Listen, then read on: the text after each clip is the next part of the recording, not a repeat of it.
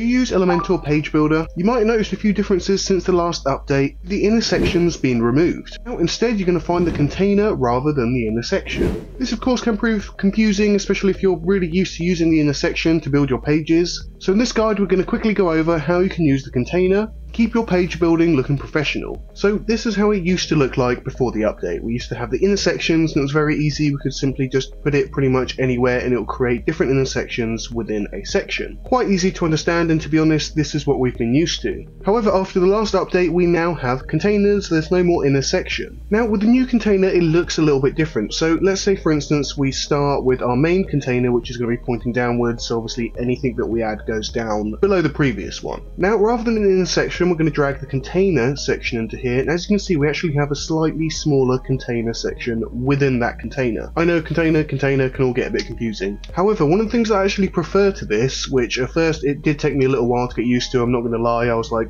how do I add more sections? Especially sideways, because obviously it's easy to add underneath, this is how the general WordPress builders, made, but we want to create different columns. The inner container was good for this, but it was limited, whereas the container that we have now is actually less limited, and once you get used to it is much better and it gives you more customization. So for instance, the problem now is that if I put an image in here, I have an image, but how do I put an image next to an image so I can have 2 columns or potentially 3? To do that I'm going to go and I'm going to select my container, and from here I'm going to select the direction of where I want the boxes to be added, or the next container or column. So rather than going down, I want to do it on the right hand side. Now if I go and get another image, I can now put it to the right side of that container, and as you can see we now have 2 columns. If I want to do it again I can simply put it to the right side of that container, and now we have 3 columns. And everything within its own little container here. So let's say for instance if I just wanted to change the background just to this particular container, I can, and it's pretty much within that area that I want. It also allows you to justify the content much easier, whether you want it all centered, whether you want it all at the end. Obviously it's not going to really much move, I've only got pictures,